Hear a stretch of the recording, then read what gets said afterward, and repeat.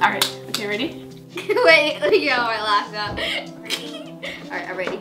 I'm thankful for our youth leaders. Things that I really appreciate about David.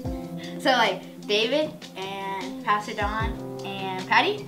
Because they help me and they've always been there. Is how he's always there for us when we need him. Because I didn't have enough money for like youth camp and kids camp.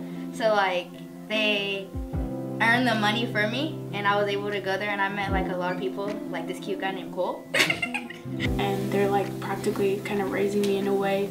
And how he is always there to hear our problems and just all the dumb stuff that us as teenagers want to talk about. And then I met Jordan, Samson, youth camp. I met these 3 girls. I forgot Haley, Haven, and this other girl. I forgot her name. And leading me on the right path. And I am thankful for all of them and helping me grow in my journey as a Christian too. And he's there to help guide us and lead us onto God's path, even when we're like drifting off. But now me and them are like best friends and we like call a lot. And really just helping me be the best Nene I can be.